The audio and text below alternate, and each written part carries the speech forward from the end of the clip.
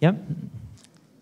Okay, so this first Lightning talk is about SQLite. You know, this database which is in a single file, no server whatsoever, and we can use SQLite from Perl. I guess many people do that for testing.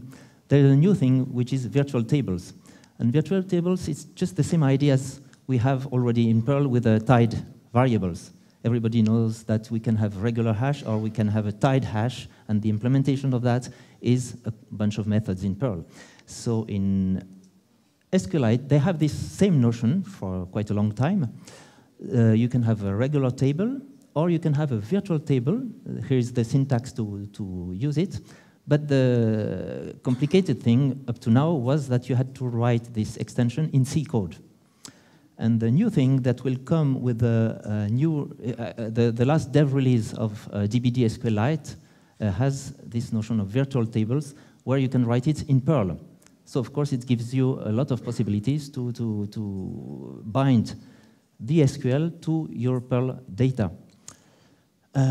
So the way to use that, you have first to declare which Perl class you are going to use and attach that to some module name within the SQL world, and then you can create your virtual tables.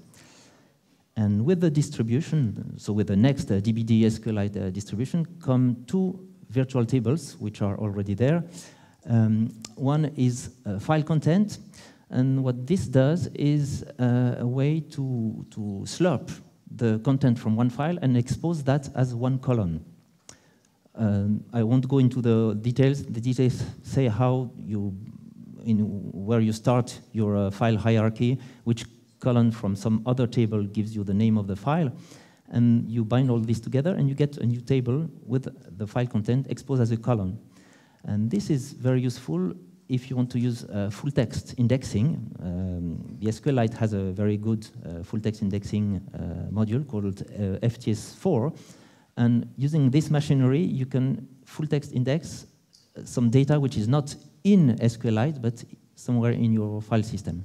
So that's the first of these extensions. The other one is called Perl data, and the idea is you have a virtual table from SQL which is bound to some Perl variable, global variable, and that global variable is either a list of hash refs or a list of array refs or just a single, I called it call ref, it's a single array.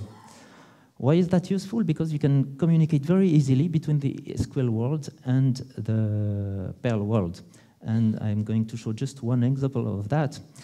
Here I define one global variable. It has to be our, because it has to sit in the symbol table so that from the SQL we can bind to that.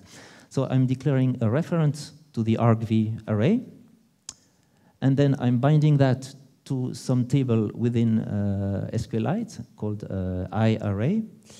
And this is a very easy way then to do a select where I take one value which has to belong to that iArray.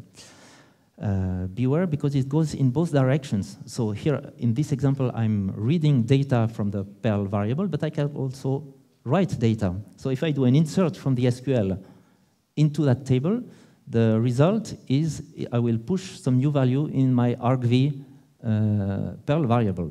So it goes both ways, and it's a nice way to integrate it.